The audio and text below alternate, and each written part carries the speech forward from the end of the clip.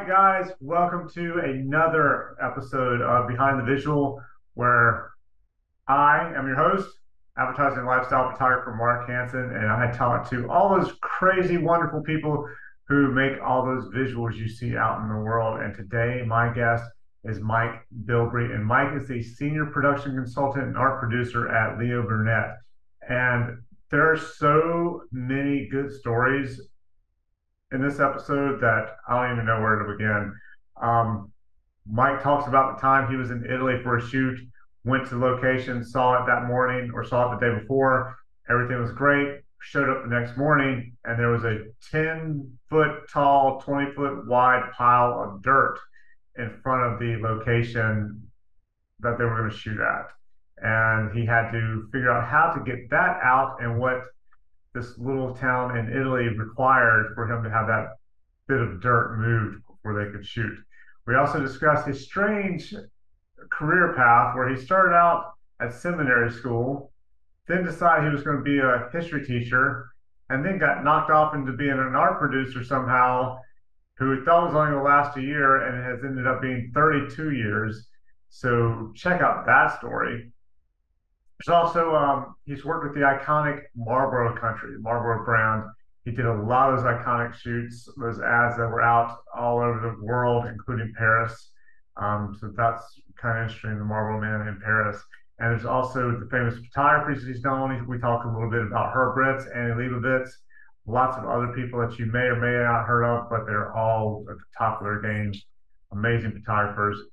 And Mike's advice for new photographers, how to get your name out there, also for art producers, people who want to be art producers and new art producers, and what you should do. So go take a listen. There are a lot more stories in this episode than what I've just talked about, and you're really going to enjoy it. It's a lot of fun, and I look forward to hearing what you guys think about it. So thumbs up it, like it, send it to your friends, that kind of thing. And yeah, hit me up and let me know what you think. Here we go.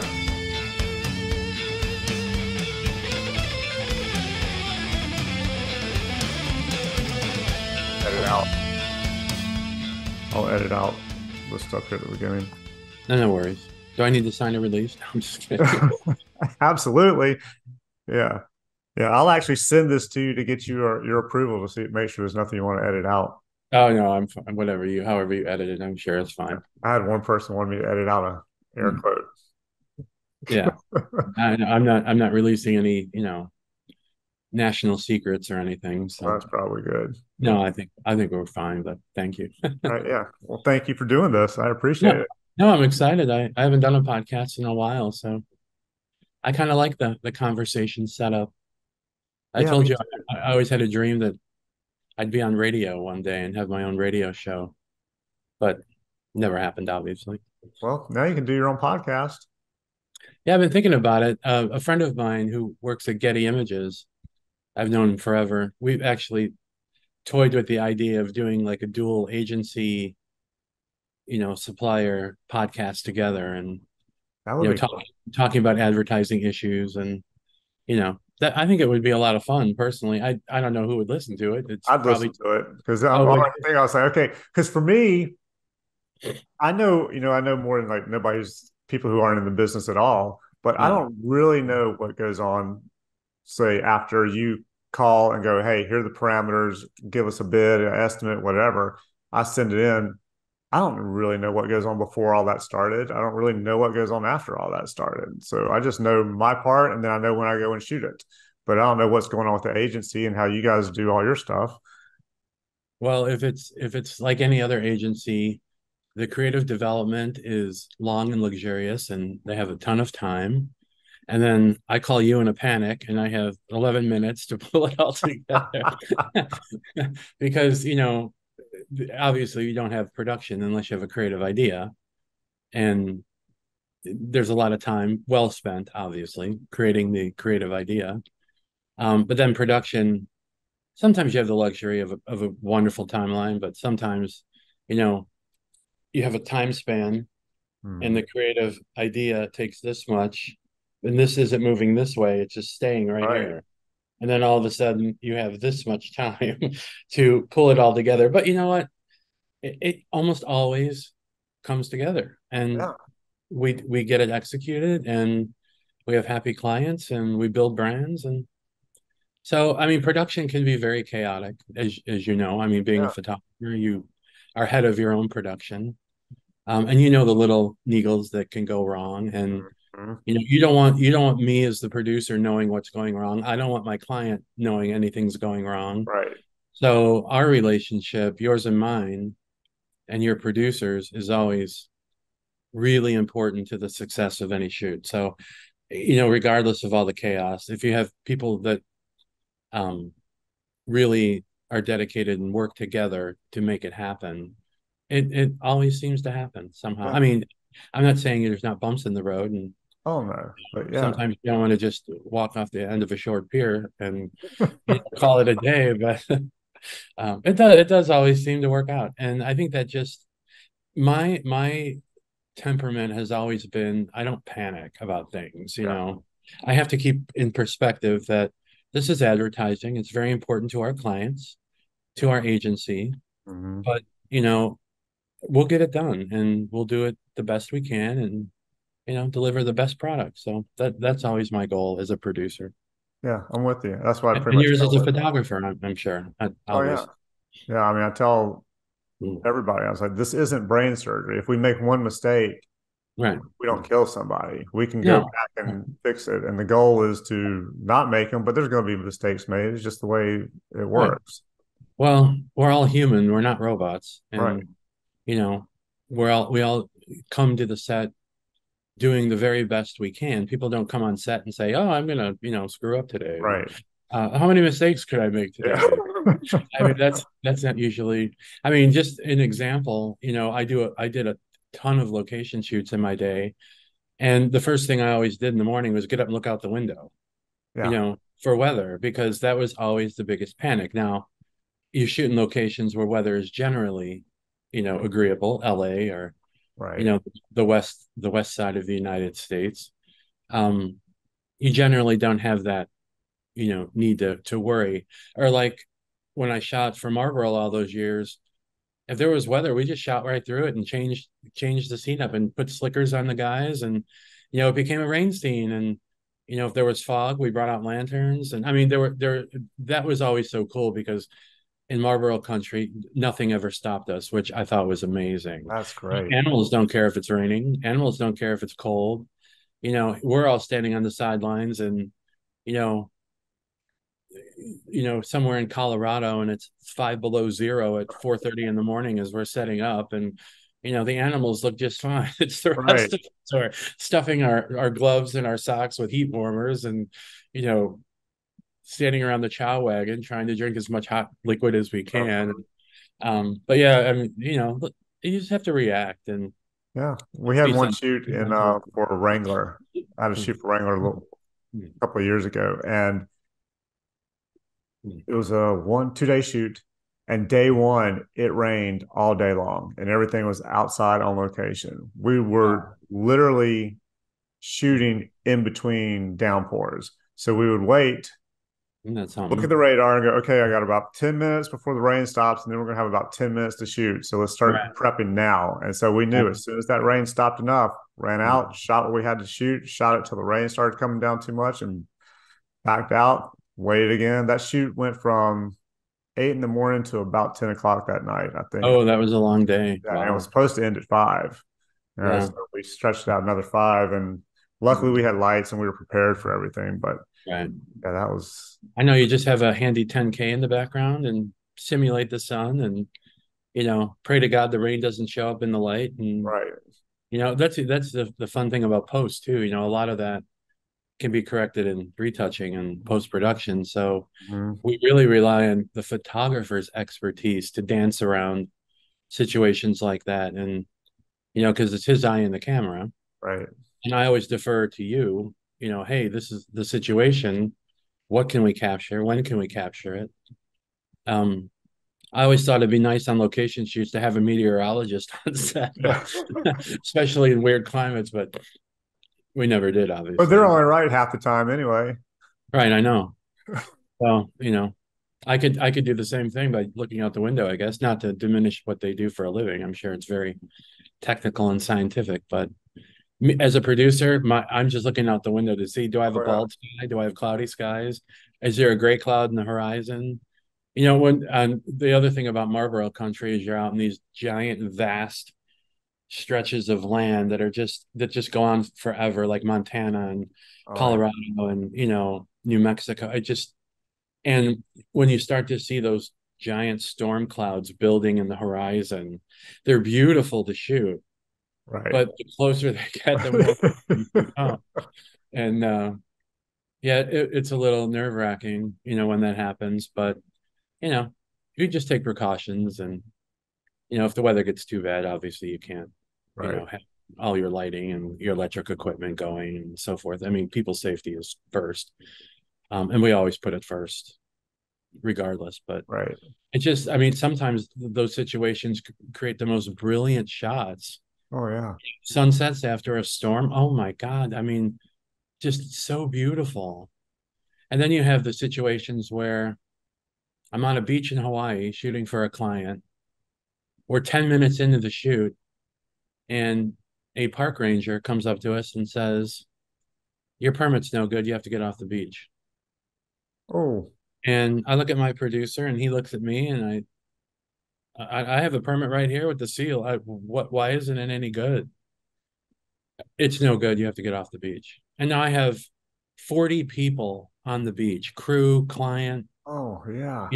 and I'm like, Paul, how do we resolve this? He's a local producer. He was Right. amazing, by the way. And what it came down to is the park ranger wanted a bribe to let us shoot. Really? And apparently that's quite widespread. That was the only time I shot in Hawaii 4 times.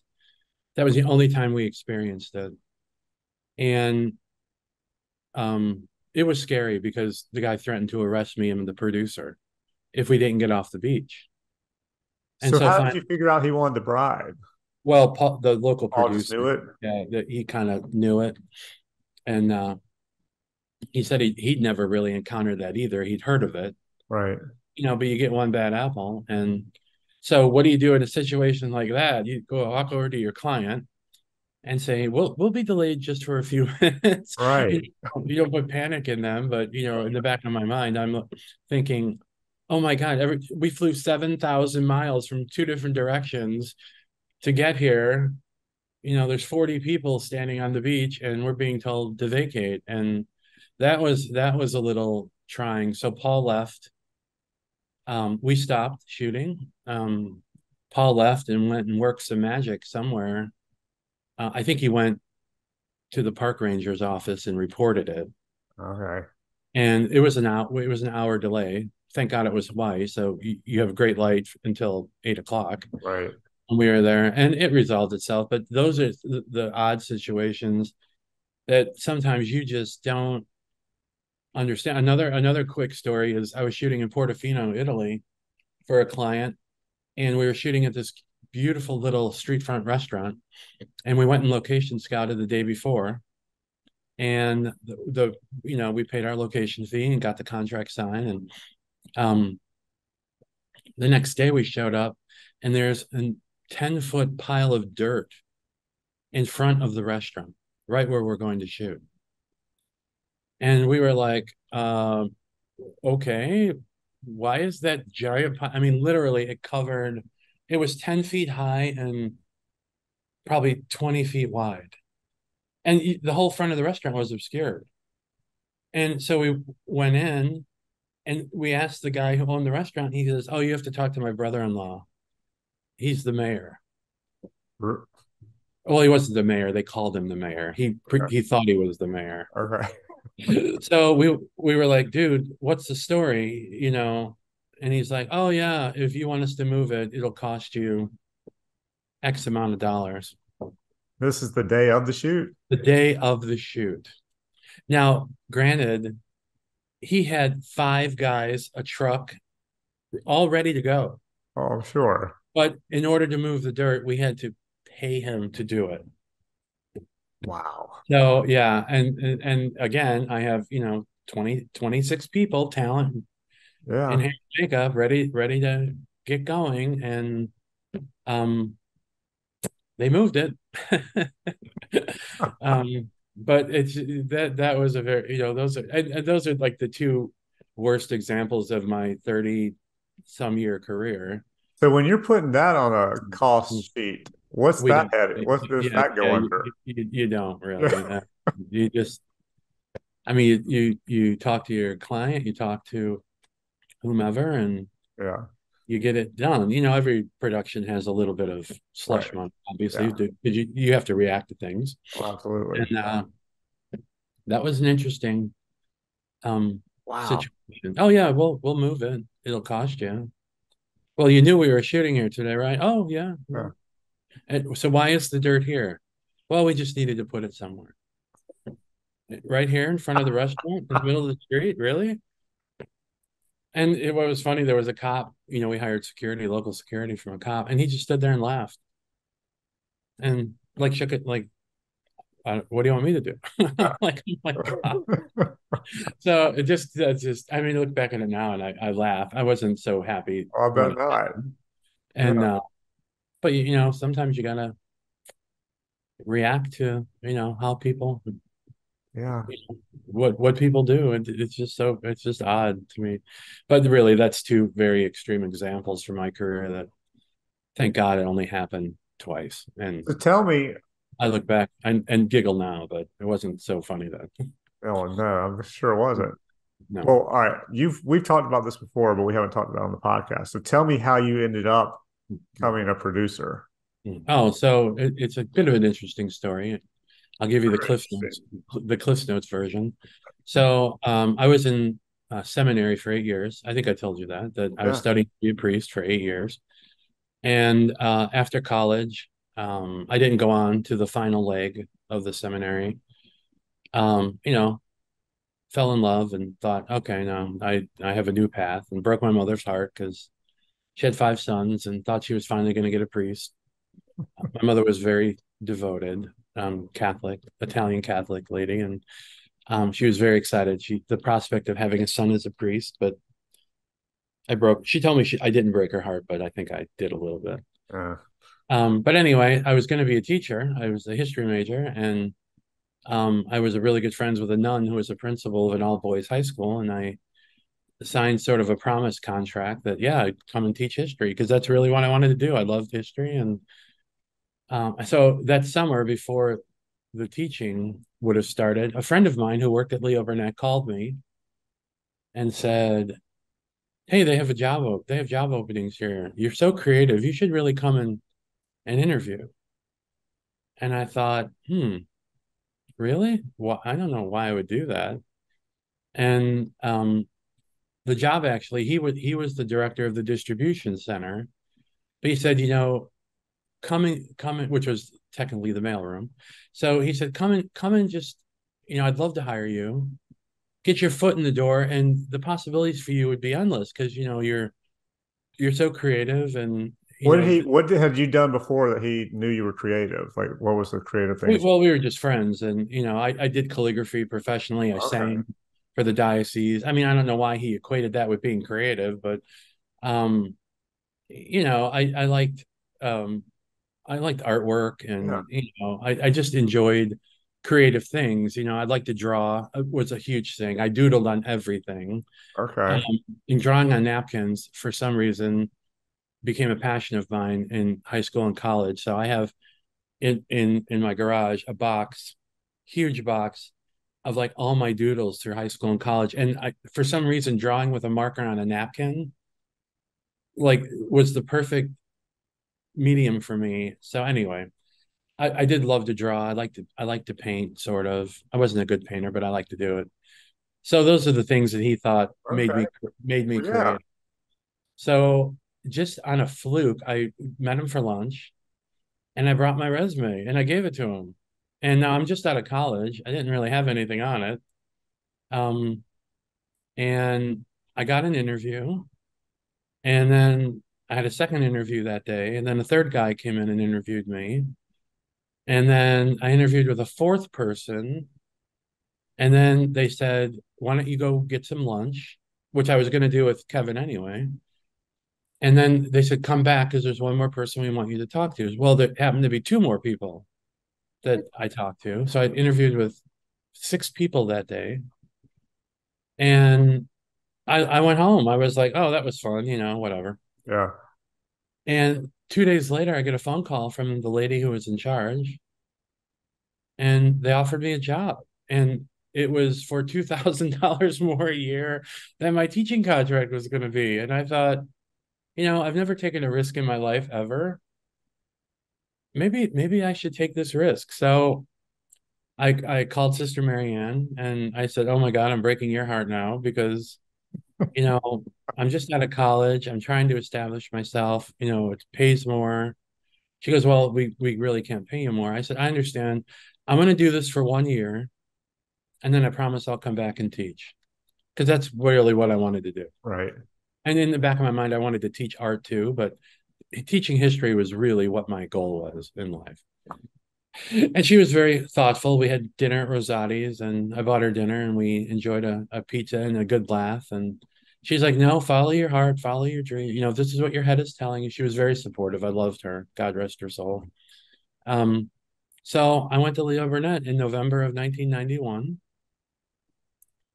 and in July of 92, I got hired into the art buying department as a coordinator because in my role in the mailroom distribution center, I used to like truck portfolios, because they were heavy and cumbersome. And, I was a dude with muscles and it took, they had this big cart. And so I got to know the art buyers and I thought, wow, what you people do is really cool. And we just became really fast friends. And in July of 92, there was an opening. They were hiring three new positions, two new art buyers and a new coordinator. And I thought, wow, this might be something cool. So I asked him if I could apply. And they were like thrilled because we'd really developed this rapport. And I knew what they did because I was trucking portfolios all the time and I would sit and listen to them and watch what they did. And I was always kind of getting in trouble being out of the mailroom so long because I was hobnobbing in the art buying department.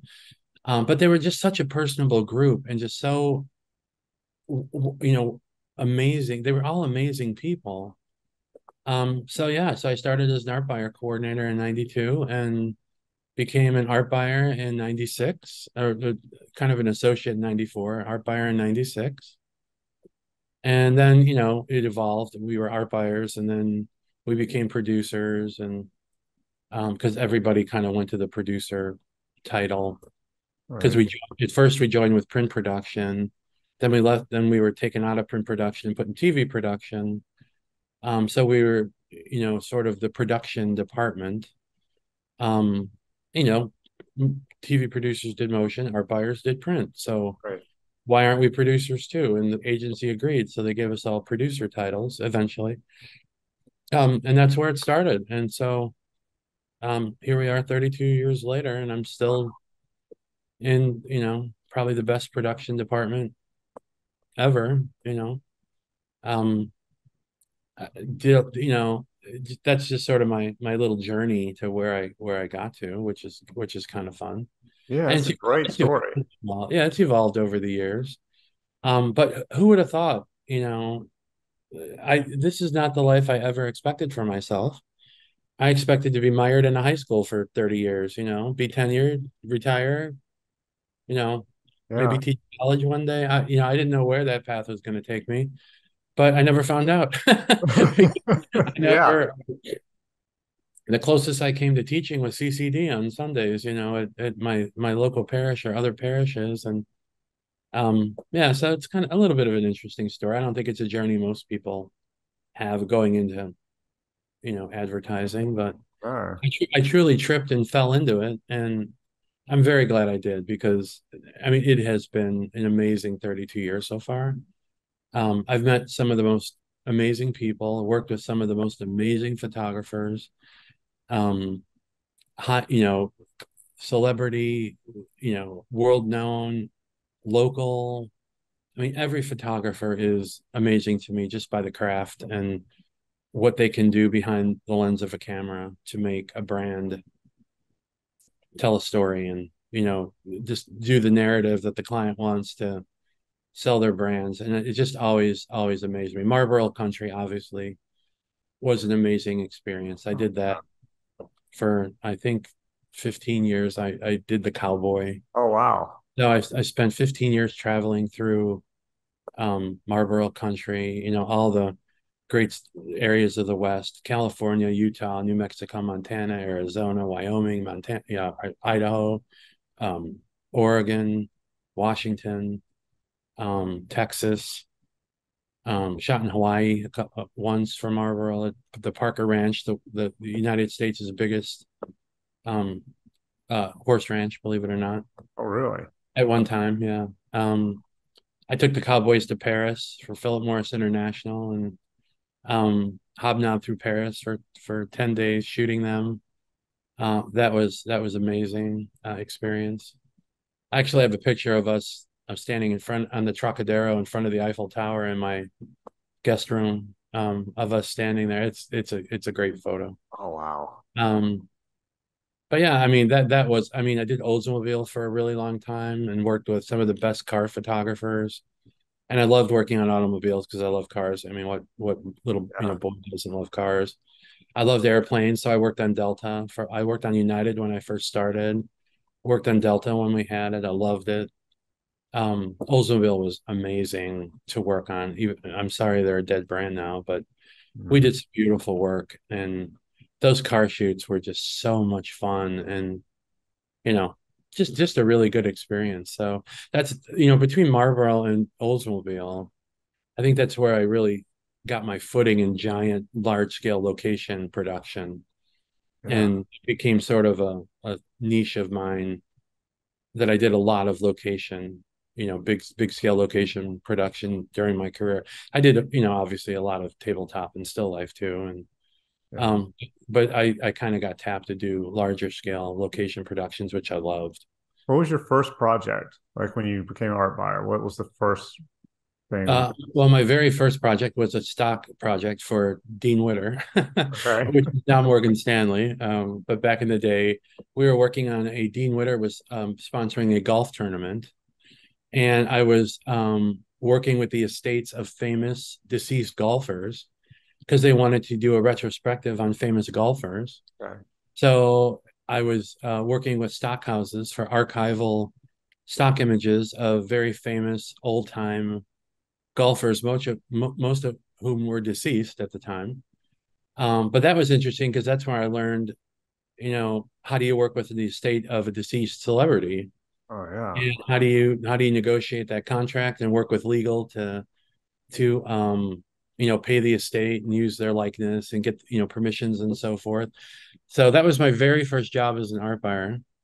My very first shoot as an art buyer was a Jen Air project, which was a Jen Air, if you don't know, is a sort of the high end line of Maytag.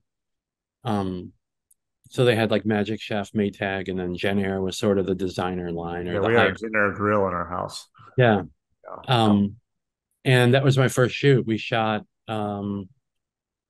some appliances on location, believe it or not, in an antique store in New Orleans. And it was like 105 degrees the day we were there. And I was standing over a box fan. Um, it was really a miserable day. It was humid Sounds and like it. but the shoot was awesome. We shot the range and um client loved it. And that was my very first photo shoot. Um, and then I mean, at the same time, I shot for United Airlines. It was the week after. So I had like my first two shoots were simultaneous. The week after, we were at O'Hare Airport on the tarmac shooting a DC-10 cargo plane for United's cargo service. Oh wow. And it was really cool. We got access to the tarmac and got to drive right out there. Oh, And that's cool. we stood there while this giant plane rolled up to us and set up the shot. And it was because I love aviation and airplanes. So that was one of the coolest days in my early career. And we got to walk around with the security people. We got to walk around and check out the plane, and That's you know standing under one of those beats is just unimaginable experience. But those two shoots, those are my first two shoots as an art buyer. Oh wow. Yeah, So you've worked with some pretty big name photographers. I have. Yeah. Yeah. So who would be your favorite and favorite project you worked with one of those? So when I was a coordinator, I used to assist the art buyers with shoots.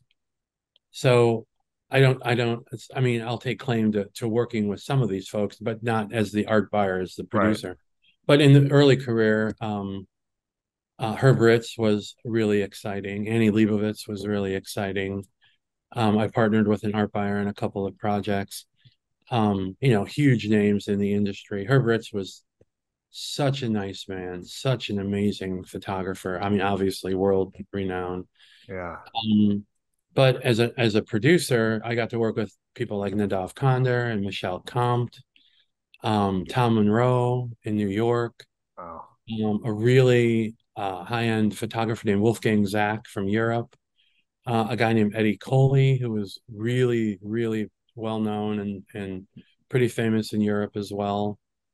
Um, God, I'm trying to think of the lists. When I used to assist for an art buyer with an art buyer, who shot one of the major Philip Morris brands. They used some of the highest fashion photographers in the business, like Inez and Vanud and um what was the one guy's name? Oh, he was real. I can't now. I'm going to draw a blank. That kills me. Um, he was really famous in New York, a people photographer, fashion photographer. Um, oh, I knew this was going to happen. I'm sorry. All right. What was his name? Oh, it's going to drive me crazy now. Oh, my mother always said, just forget about it and it'll come to you. Yeah, exactly. That's the way I am. Um, but yeah, they use some of the best photographers on Virginia Slims back in the day that I mean, just pinnacle of fashion photographers, and that was always a lot of fun.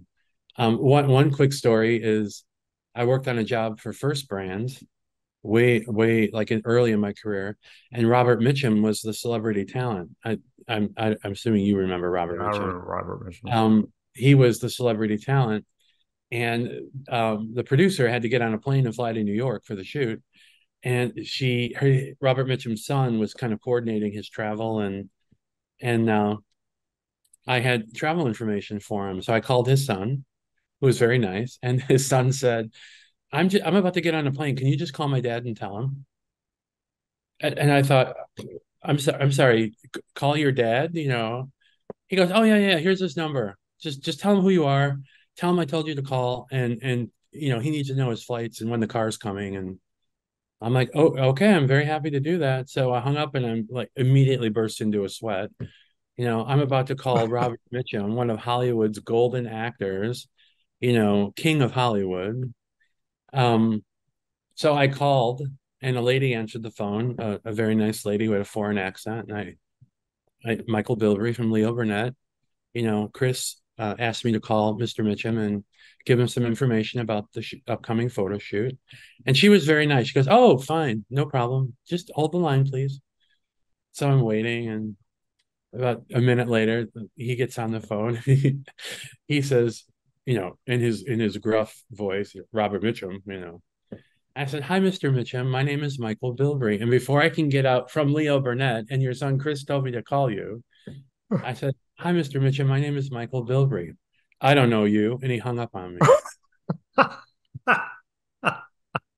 So I panicked. I think that's the only time in my whole career at Leo Burnett I ever panicked. And I thought, okay, my art buyer, Patty, is on a plane, unreachable. Chris Mitchum is on a plane, unreachable. His father just hung up on me. I'm sitting in my office all by myself, literally sweat pouring off my forehead, Oh no. thinking, well, this was a short career. This was fun. This was fun for the few years I did it. So I thought I have nothing to lose. I have to call him back. Yeah. So I called back, and the nice lady answered the phone again, and I explained to her. I said, "Could you please tell him I'm calling from the ad agency? I have information about the shoot." I said I didn't quite get that out, and I think because he didn't recognize my name, he hung up on me. I'm sure it was just a misunderstanding. I'm very sorry. Maybe you could give him a little advance before he picks up the line. Oh, yeah, yeah, yeah. Don't worry. He's grumpy today or something, she said. And I'm like, oh God. I said, please, please, God, let my 8 years of seminary pay off this moment. I'll never ask for another favor. I'll never ask for a winning lottery ticket. Just so a minute later, he got back on the phone and totally different guy. He's like, "Oh, hello. Sorry about that. I get a lot of weirdos calling me." And I said, "Oh, I'm sure you do. I apologize. I should have spoke more quickly." He goes, "Oh, no, no." He says, I'm just old and grumpy today," or something to that effect. He goes, "So Chris told you to call me, huh?" I said, "Yeah, he wanted me to give you, the time for your car's coming to take you to LAX and who you'll be meeting at LAX in the VIP room and, take you to your flight." So it actually turned out to be a very pleasant conversation. And he thanked me, and, I said, have a wonderful shoot, and, it'll be a lot of, fun for you, I hope. And he goes, "Oh, I hate traveling. It's so boring."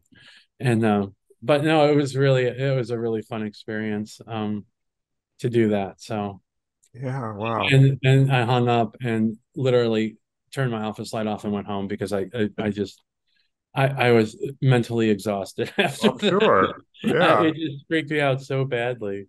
But no, I have worked with a lot of great photographers. I mean, some of the best car photographers, Rick Rusing and Harry Vamos, and, Tim Bauer and Charles Hopkins and Peggy Day, Wow. which are all in the heyday of car advertising.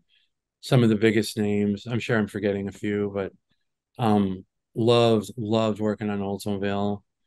Was I there was any in photographer that was your favorite?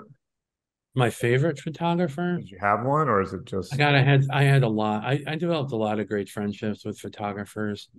The Marlboro photographers, probably like Brian Lenker. He was a Pulitzer Prize winning photographer. Again, God rest his soul. He shot Marlboro forever. He and I developed a really nice relationship. And he was such an amazing photographer, and so, I mean, his artistic eye in Marlboro Country was really cool. I worked with Co Rentmeester, who was an Olympic athlete, wow? and I forget which Olympics, but he was a rower in one of the Olympic Games, which is kind of a fun background. Yeah. Bill Thompson, who you might know, is a world famous National Geographic photographer. Yeah. Loved working with him again. Just so suited for Marlboro Country. I really liked working with Michel Comte. He was very prolific. He invited us to his house in Beverly Hills and had us for a little, cocktail hour, during a shoot one time. And Nice. I mean, just he's a huge name in fashion, Mhm. but we just developed this great relationship, and I really appreciated that because everybody was scared to death of him, because of, who he was, and we just got along really great, and I really appreciate, it's one thing I do appreciate in my career is I've developed some really great relationships, um and I'm happy for that, and some of them have really become friends. um Ron Strong is a Marlboro photographer I worked with who, we obviously don't work together anymore because I don't work on Marlboro, but we remained friends all these years. And his wife, oh my God, sent me and knitted me the most beautiful blanket, um, that I use every day of my life still. Oh, wow. It's in my living room on my couch. It's just the nicest thing because I used to tell her how I used to freeze a Marlboro shoot. So she sent me this gorgeous blanket that she hand knitted, which I thought was a lovely, lovely gift. Yes. Um, but yeah, I mean, there's just so many, just not even big names, just local folks. I loved working with Danny Clinch out of New York. He was Mhm. amazing. He's like a music photographer, Yeah. and we used him on a PM job. Local photographers here in Chicago. Um, I have so many great relationships with people here. To name them all would be impossible. Yeah. But it's such a great community, especially food and tabletop.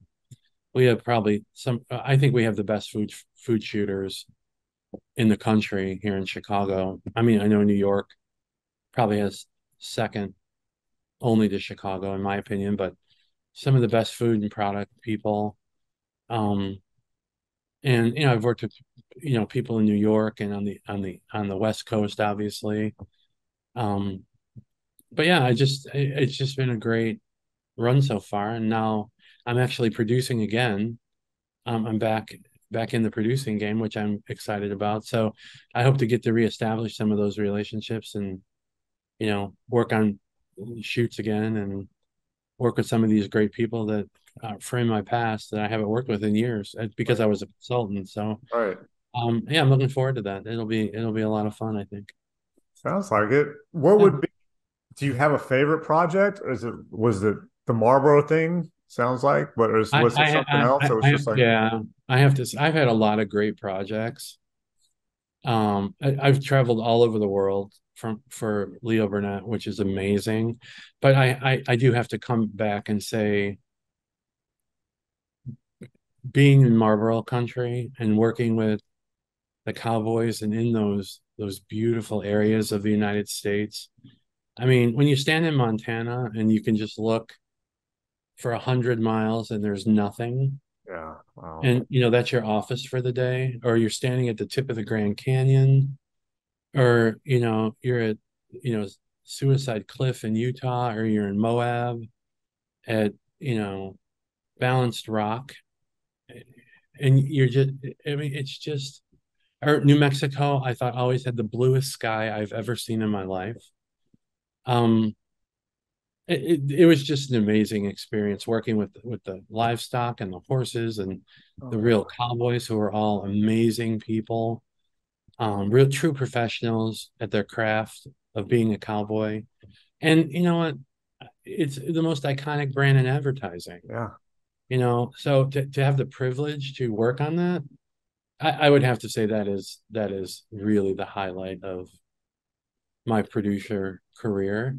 Um, but not to discount, everybody else, what Right, they bring right. to the table. But it just was such an amazing experience. You never worked with? Did you ever work with Richard Avedon? No, but obviously I've always loved his work, and Oh, I was thinking because he did that whole Midwestern like right, thing. yeah, I thought maybe no, that I bled know over where. to Marlboro Yeah, somehow. uh-huh.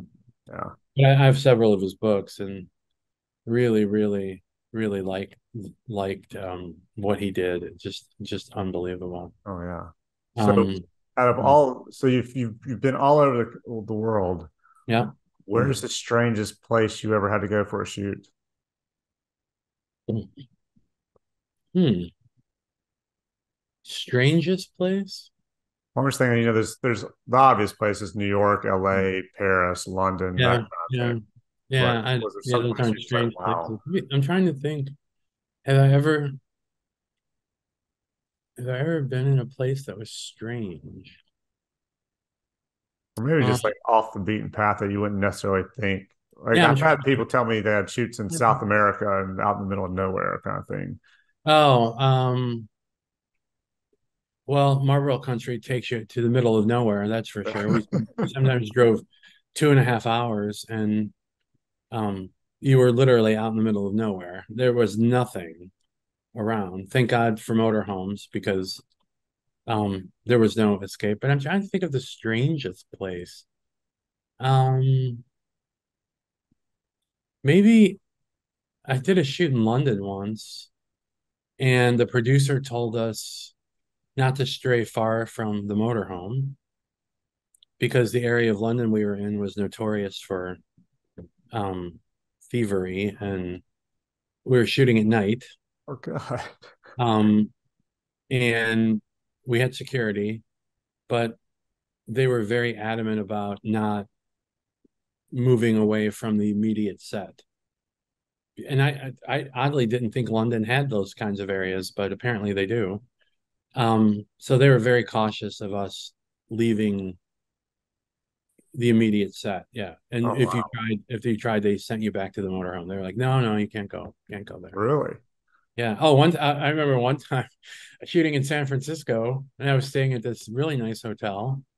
And I went to the front desk, the account girl and I, and we said, "Hey, we'd like to go have dinner somewhere." And where would we go? And the lady behind the desk was very nice. She goes, "Well, you go out the front door and turn right. If you walk one block, the restaurants will start. There's lovely places. You can choose something. But whatever you do, don't turn left when you leave the hotel." And we were like, "Oh, okay."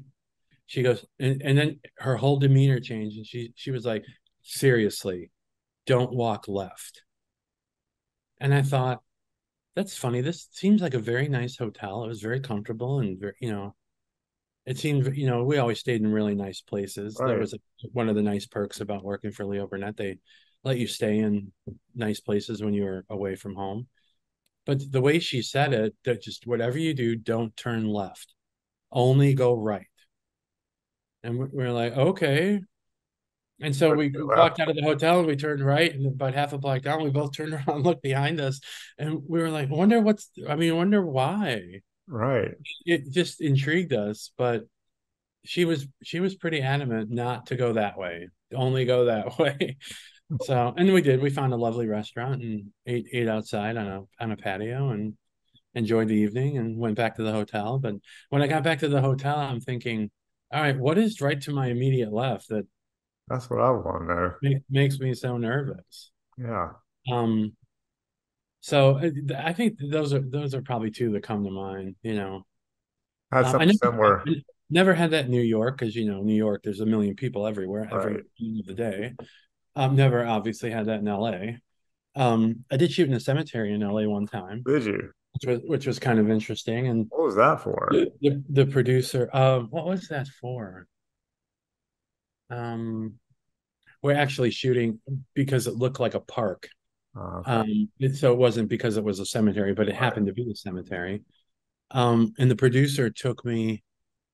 Um, was that the one where he took me over and he said, "Come on, I want to introduce you to a friend of mine." And we walked over and he took me to Marilyn Monroe's crypt. Oh, wow. I think that was the shoot. I don't remember if that was it or not. But shooting in a cemetery was kind of weird. Yeah. Mm. I shot on beaches. I shot this amazing house in Bel Air that was vacant, and the producer told us all it was on in the on the list of haunted houses in Bel Air, which I thought was kind of Really? fun. Yeah. And I was kind of disappointed we were never there at night. We were only there Right. during the day, so I was like, oh, that's a shame. But that was pretty cool. Shooting in Bel Air, which was literally 2 blocks from Elizabeth Taylor's house, who I Uh, was always madly in love with. And um, I was out on the front stoop every day waiting for her car to drive by, just on the chance that maybe she would come by. But the producer kept telling me, Liz Taylor only lives 2 blocks from here. So at the third day of the shoot at lunch, he goes, "Come on, I have to go pick something up. You want to go with me?" So I said, "Yeah, I'll go for a ride." So he was kind of giving me a little tour of Bel Air, and he pulled right into Elizabeth Taylor's driveway, 600 Nimes Road. And he goes, "Oh," I said, "What are we doing here?" And he goes, "Oh, this is Elizabeth Taylor's driveway." And I was like, "Oh my God, you're kidding me." You couldn't really see. You could kind of see the top of the house line, but right. they have giant gates and foliage. And Yeah. but so I can honestly say that I think it was not 600 Nimes Road or 900 Nimes Road, but I actually can honestly say I sat in Elizabeth Taylor's driveway.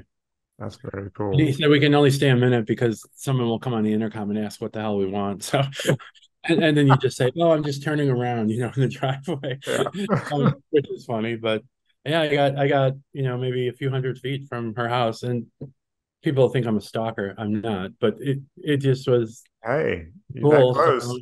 I had the idea of the last day of the shoot to drive by again and put a note in her mailbox, but then I thought that's a little stocky. I'm not going to do that. Well, you never know what'll happen. No, I did. It was fun. Shot in Washington D.C. once and saw George Bush motorcade leave the White House. Oh, really? Senior George Bush Senior and Barbara, and he just sat there stoically, and she was waving like crazy to everybody. which was kind of fun. I saw Queen Elizabeth in London leave Buckingham Palace. I just had a day off, and I walked through St. James Park, and I walked over to Buckingham Palace, and all of a sudden, here comes the motorcade, and Queen and Prince Philip drove out the front gate, and I was maybe 100 feet from the gate, and everybody was gathering, so I ran over to gather, and Right. here they came right out the gate, which was kind of fun. My So wife would have loved that. yeah, right. Yeah, she's a I big I I thought it was royal pretty cool. fan. Oh yeah, me too. I've always been an Anglophile. So that was a lot of fun. London was amazing. I remember my first trip to London. I was so overwhelmed. I added like 4 days to my trip because I wanted to stay and be a tourist, and Yeah. I'm glad I did because it really was amazing. I paid a cab driver to give me a driving tour of all the hot spots, and Oh, wow. I'll never forget. His name was Seamus. He was from Ireland, and he was very thoughtful, very nice. And I said, "Can I hire you for half a day? I'll pay you whatever, the rate is or whatever." I guess they do that on the side. Um, and he took me down all these weird back streets and part of historical London that people don't normally see. He took me where Jack the Ripper, killed all his Oh, yeah. victims. Wow. Took me, obviously by all the big sites, Parliament and Big Ben and Westminster, and um, I took him to. We went to lunch at some bar right across from St. Paul's Cathedral, and he introduced me to Bangers and Mash, which Oh, yeah. which was kind of fun, Yep. and also Bubble and Squeak. He had Bubble and Okay, Squeak. I what's had Bangers bubble and and Mash. squeak? That I don't know. It's a potato dish that they make. Wait, I'm trying to think what's in it. It's a potato dish, and it's like you know what a frittata is, like an egg frittata. Well, this is like a Yeah. potato frittata, I think, and it Okay. had some kind of meat in it, I think. But they fry it, and it's bubbles in the beginning, and then it squeaks when it's done, apparently. Oh, okay. Um, but the bangers and mash was sausage and mashed potatoes and Yeah. in a giant, soup of brown gravy that looked hideous, but it was actually quite tasty. And I'm not a beer drinker, but he made me try a few different beers, and I was like, okay, I'll never like beer. Which offended him. He said I offended him by not drinking Well, he the is beer. Irish, I guess. So Yeah, that's yeah, I know. I felt bad because I one sip of Guinness and I was like, no, absolutely not. This I is think like, if you're not a beer drinker, there's no oh, beer in the world that's going to make you like no. beer. You're I not told going him, to I try said, it. I'd rather drink turpentine. It was horrible, but that was a fun day because he was a local. Right. He lived in London for 20 years or whatever. Was a cabbie, so he just took me to places that were just so cool that nobody ever sees, and like the oldest storefront in London, and um, he told me how to do the Windsor thing, which I appreciated because I didn't really know how to do that. So I took the train to Windsor and went to the castle, and that was really cool. Nice. Um, Went to church at um, Westminster Cathedral, which I really wanted to do. Whenever I Yeah. traveled abroad, I always tried to go to the National Cathedral, the Catholic Cathedral, and go to Mass. Just something I did, and I always Yeah. picked a rock up off the ground by the cathedral. So I have a whole collection of cathedral rocks, I Oh, call them, wow.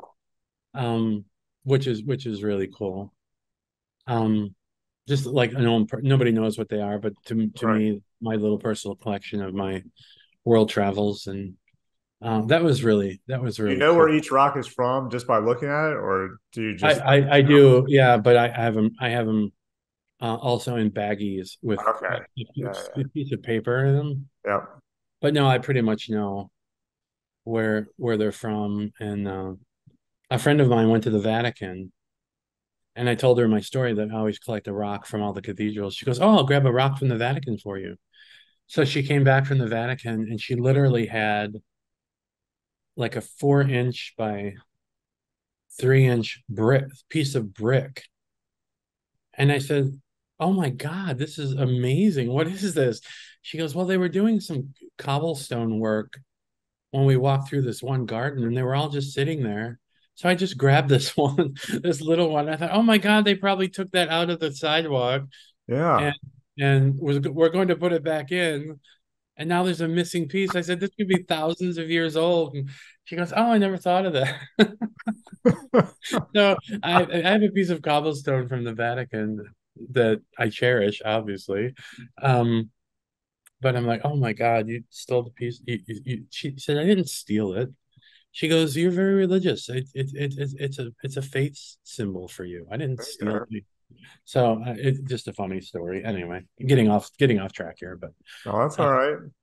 those are, I mean, just a few of the. I mean, I've had some really fun. I mean, Hawaii was breathtaking. I mean, I couldn't believe I was actually shooting in Hawaii. Yeah, Um, that's on my bucket list. We still have which not been to was, Hawaii. oh, if I could retire on Maui, I would tomorrow. That is what I've heard from It's my a lot of favorite people. island.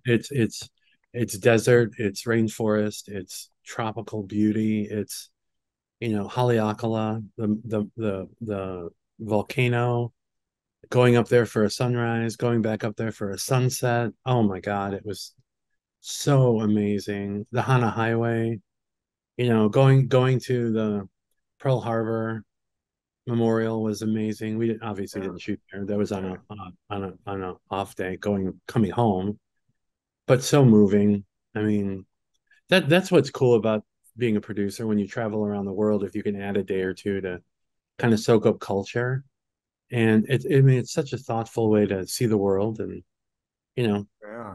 one of the benefits of uprooting your life and doing the sort of job we do. So, I mean, I have to say, Leo Burnett was very generous with the travel, so I'm very grateful for that. I have a friend who's a producer, and she was with a big agency in New York, and she said every time I flew with them, it was amazing. I'm flying business class or first, I'm staying in the nicest hotels, but then when I go by myself or with my family, it was like we're in coach, we're staying in not as nice a hotel. Right, right. So, but I love flying with the company. I remember my very first shoot I ever traveled on. Um, oh no, I guess it was the second shoot. Now that I think of it, was in LA. I'd never been to LA. I was like, oh, I'm going to LA. I told my mom, oh, mom, I'm going to Hollywood. So much.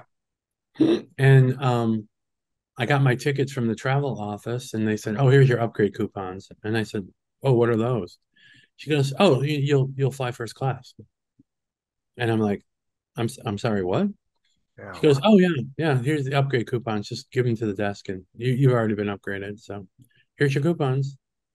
So I'm like, wow, okay. So I get to the airport, I check in, she goes, oh, here's your seat, your first class, seat, whatever. So I remember getting on the plane thinking, oh my God. Yeah, And I was thinking, okay, I could be in a classroom right now teaching boring history, but I'm in first class on my way to LA. Amazing. It was pretty cool. We used to stay at the Four Seasons in LA, which was lovely. oh, nice. Obviously, we got a hugely reduced rate because they called it Leo Burnett West because so many producers were on production in LA. Right.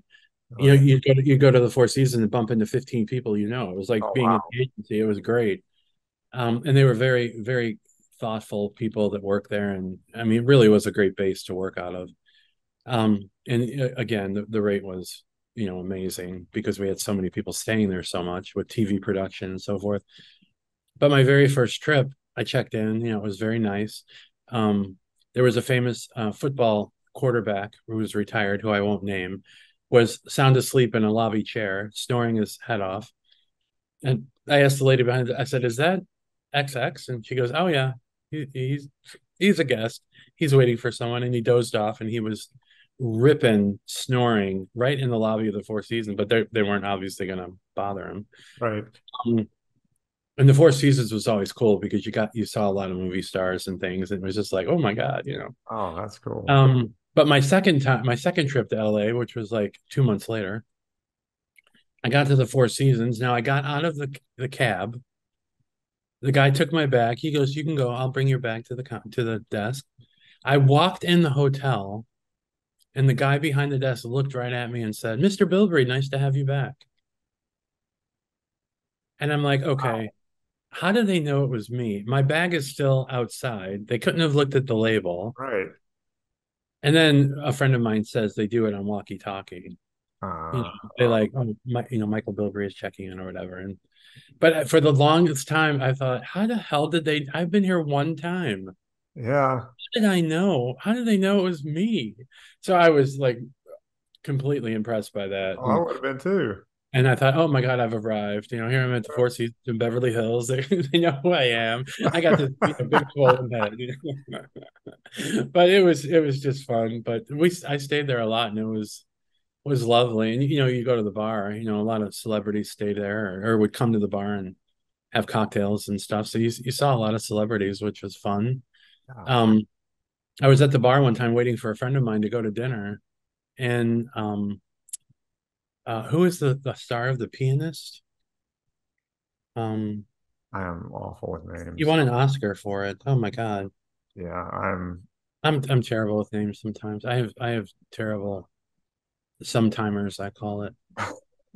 Anyway, he walked in the bar and sat right next to me. really. And I looked and I recognized him right away because I love The Pianist, the movie. And there he was sitting right next to me. And I was like, oh my God, I mean I could move my elbow and touch him. I'm like, oh my God, this is so exciting. I saw Sally Field at the Four Seasons once. I saw Jane Fonda at the Four Seasons once.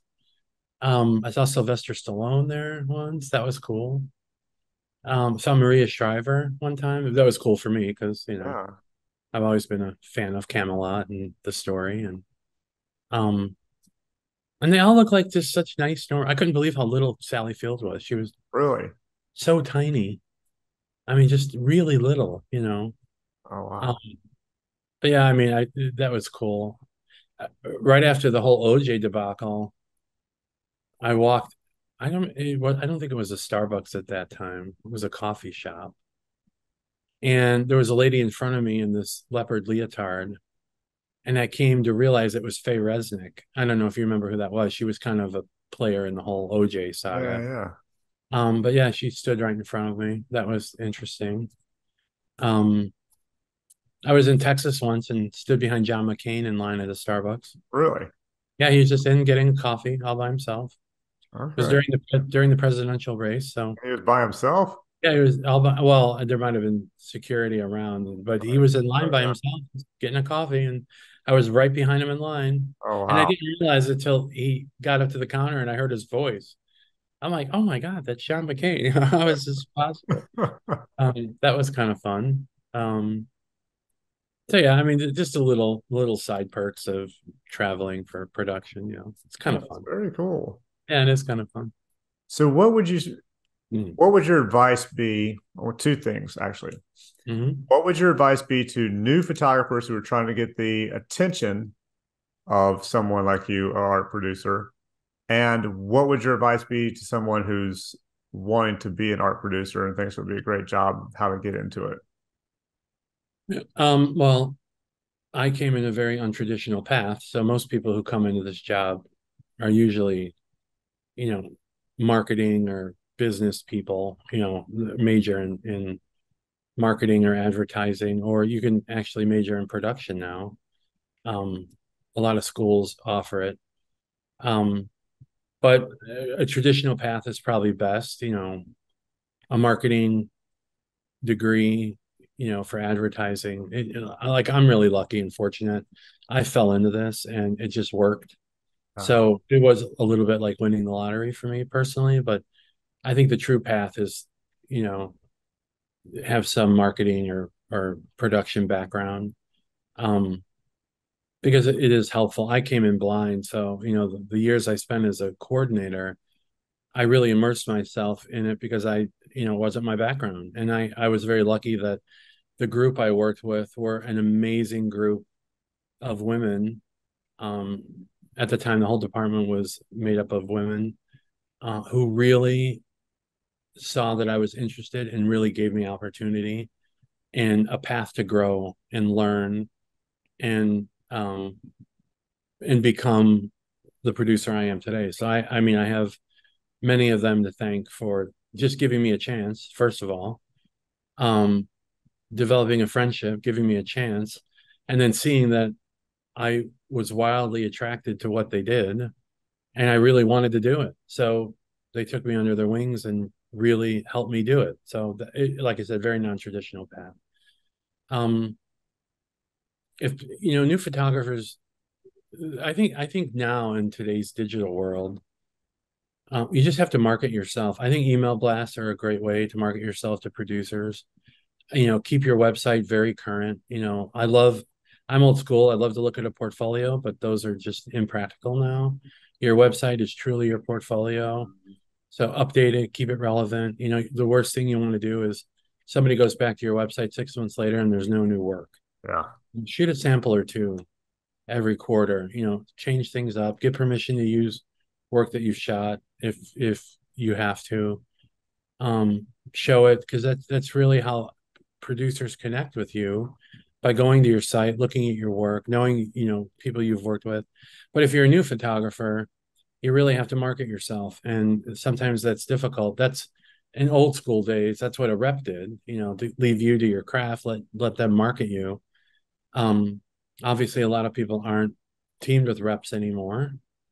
And there still are great reps out there, and I don't dissuade anyone from having a rep. They're very, very helpful in your career build, especially if you're brand new, because it gives you sort of the opportunity to work with a professional who's been in the business for years and knows how to market you and get your name out there, and leave you to, creating the work, not have to spend all your time marketing yourself and not giving you time to experiment and do samples and build your, portfolio, your website, and so forth. So, but it is all about marketing. Like, if you don't introduce yourself, I'm never going to know you're there. Right.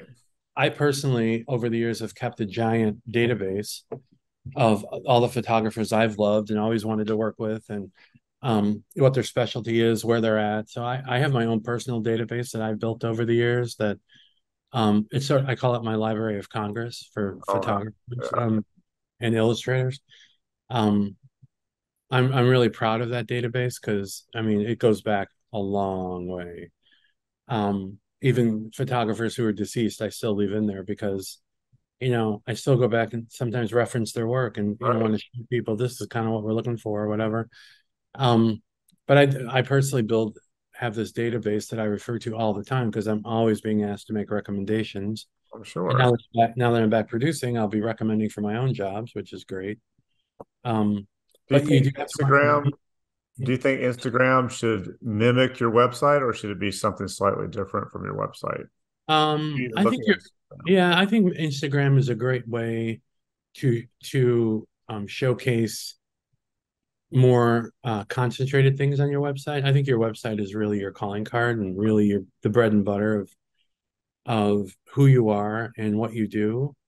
I personally, if there's a personal work section, I always go there first, because that's what a photographer's passion is about. That's what they really care about, you know, where their eye behind the lens captures what's most relevant to them as a person. So I always go to personal work first, just to get a sense of who I'm looking at, Right. or what the person is about. Um, Definitely have, if you do multidiscipline type of photography, I'm always one to have a section for each. You can have an overview page, but don't not separate it. If you do tabletop and still life and um, locations and portraits, that's fine. Just separate them, because an art director doesn't want to have to weed through 100 images to find something that is relevant to what he's looking Oh yeah, you for. don't So, want to start looking through all these portrait shots, and all of a sudden there's a right, landscape, and then there's product, and then you're back to right, portraits, and then you're back right. to I mean, if you're looking for a food shot, go to the food section. If you're right. looking for a lifestyle shot, go to the lifestyle section. People, I mean, the attention span of people these days is, slim to none. Yeah. So if they have to spend more than a minute, well, you know how it is, like Oh yeah. TikTok. Everybody loves TikTok because they're 6-second videos. If they were 8 seconds, nobody would probably watch TikTok videos. Um, so yeah, it just has to be very orderly, and you know your best work, and make it very easy to navigate. But if you're new, you have to market yourself. We're never going to know you're there if you don't introduce yourself. Email blasts are a great way to do that. Um, Going to events like portfolio reviews, Yeah. is a good way to do that. Not a lot of people do in-person reviews still right now because of the weird back to work structure. Oh I've yeah. tried I've tried a few. It's not been very successful so far with the 2-day, 3-day work week. Because you're only in the office a short time. Right. People can't always break away. To have the luxury of doing that, which is a shame. Yeah. Um, but yeah, you have to market yourself. You have to get your name out there. And then it becomes word of mouth. I'll say to another art producer in the city, "Oh, I saw this great." But we have a great network of art producers who talk to each other. So if you That's see some great. great work, we're always sharing. So I'm never above. And then there's like the Ask Art Producer Oh yeah. Facebook page. Hey, I'm looking for this, and you can always contribute to that, and recommend people through there, which I love. I mean, it's a great medium. Workbook online is an amazing industry resource. Um, I think I'm on Workbook online. I'm not kidding, probably 3 times at least a week. Wow. Looking at photographers. Ad Edge is an amazing resource. Communication Arts, I love. I don't get the magazine anymore, but um, I love Ad Edge because they have so many really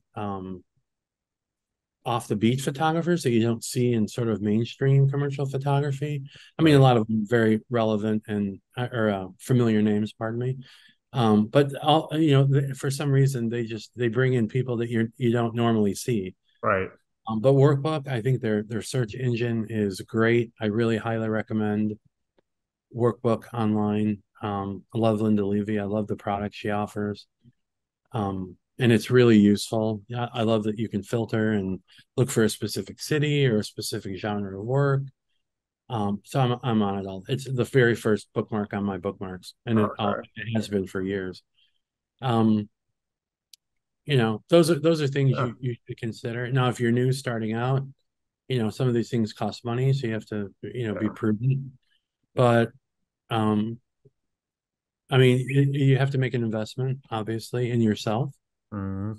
and to get your name out, you may have to join some of these things to get your name out initially, and then as people start working with you and contacting you, and word of mouth starts to spread, it kind of works that way. So, Right.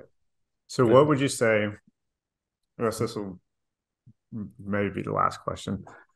What would you say is the most interesting or strangest thing that has happened to you since you became an art producer? probably that I became an art Yeah. producer. I mean, That is true. Yeah. here's my career path: priest, Yeah. high school history teacher, producer. Yeah. Yeah. That's probably the strangest That's thing. probably I true. mean, there's been some strange things in my production days that have, I mean, you just take a step back and you're like, whoa, wait a minute. You know, um, I'm trying to think of a good example of something that was really weird that happened. Um, can't really think of one. I think my career path is probably the I'd say you're probably right. Yeah. strangest thing that happened to me because Which is it's, totally valid answer. Somebody one time yeah, said that be asked to be on a podcast was the weirdest, strangest thing that's happened to him. I yeah, was like, okay. yeah, no, that's probably the strangest thing in my career that's happened, that I actually found this career. Yeah. Um, I don't, maybe it's not considered strange, but I Well, the mean, way it came about, that's yeah. that's a pretty weird career path. I Yeah. mean, not many people would follow the same career path as I did. I invested 8 years in the priesthood. I invested, like 11 minutes in being a history teacher, and then, bang, all of a sudden, you know, here But I hey, am at tell me the about most the woman iconic who was going to hire you to be the history teacher. Sister What, Mary. yeah, and what'd she do with your contract? Um, this is an interesting story. So, about 10 years after I was at Leo Burnett, we were very good friends, and she was kind of my spiritual advisor on the side, sort of, and we'd meet for lunch or dinner at least 3 4 times a year, and we just stayed really good friends. And about 10 years after I worked at Leo Burnett, so around 2001 or so, um, we met for dinner, and she pulled out this old manila envelope and she slid it across the table. We were at Rosati's having pizza. Like, that was our favorite place. She said, nuns never get pizza in the convent. So whenever I took her out to dinner, she always wanted to go for pizza, All which right. I thought was kind of funny. Um, so she slid this manila envelope to me across the table. I said, "What's this?" She goes, "I don't think I need this anymore." And I was like, "What?" And I opened it up, and it was my original contract that I'd signed. And she goes, "I don't think you're ever going to come back." So 10 years after the fact, she gave me my initial contract. She goes, I held it all these years because I thought maybe. Yeah. I said, so if I would have came back now, the salary would have changed on this contract, right? She goes, "Oh no, you owed me." I love that story. But yeah, she gave me, and I actually still have it. Again, it's in the garage, in my garage in a box. But it just was so funny that she kept it for 10 years. Yeah. She goes, "Yeah, I don't think you're going to come back now." That's crazy. And yeah, we remained friends until she died. And I just had so much admiration for her. She was such a woman of faith, and just such an amazing person. I really miss her a lot. She was a really great friend and so supportive. And when I was really struggling with the decision not to teach, she like never dissuaded me. She goes, "You know what? Follow your brain, follow your heart. Maybe this is what you have to do for a year. You have to discern. It's all about discernment, and you have to do it. And if it's not for you, come back next year. You're welcome."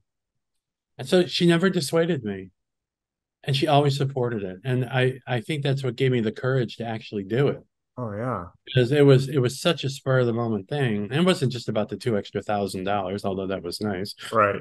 Um, I just was not a risk taker, and she encouraged me to take a risk, and I did. And 32 years later, here I am, and I'm glad I did it. I'm glad she supported it. I'm glad my family supported it, and you know, Yeah, I'm, that's I'm amazing. I've had an amazing career, Burnett, and I hope to finish my career, um, and just retire, with all of these experiences and friends, and you know, it'll just be. It's been an amazing ride.